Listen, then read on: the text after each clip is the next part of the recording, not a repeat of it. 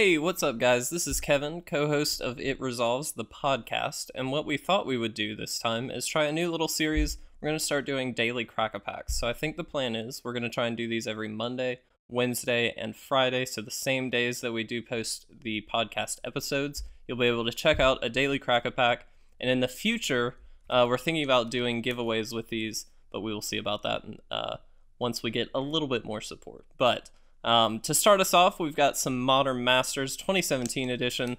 If you guys have seen any of the spoilers from this set, obviously this is a little bit old now, but it's a fantastic set.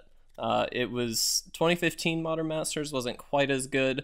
The original Modern Masters obviously being the best, but this set was really quite good as well. A lot of rare slot value, so we'll see what we get. So to start us off, we're going to quickly go through the commons.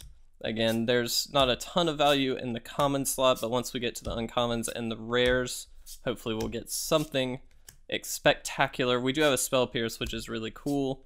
Alright, so to kick off our uncommons, we have a Wayfaring Temple. This was actually downshifted from rare, so this is actually a really cool card. Unflinching Courage, a fantastic aura. Skirtstag Cultist. This card isn't quite... It's okay, but nothing spectacular.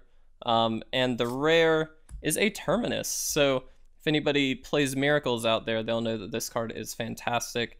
Again, 4 and 2 white to put all creatures on the bottom of their owner's libraries. Normally you're not going to pay that. You're going to pay the Miracle cost, which is only 1 white, which is just absolutely insanely good. So not a hugely valuable rare, but it is quite good. And let's see what the foil is. A Simic Guildgate. Pretty cool.